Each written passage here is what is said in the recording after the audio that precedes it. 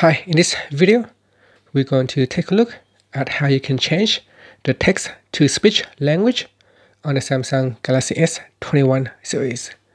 First, tap on the home key to go back to your home screen. Then, swipe down at the top and tap on the settings button.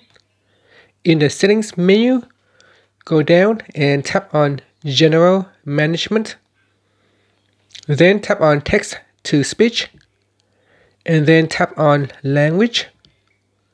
In here from the list, you want to go down and choose a language that you would like to change to.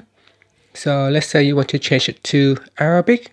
You tap on that, and now your text-to-speech engine will try to use the Arabic language. And that's it.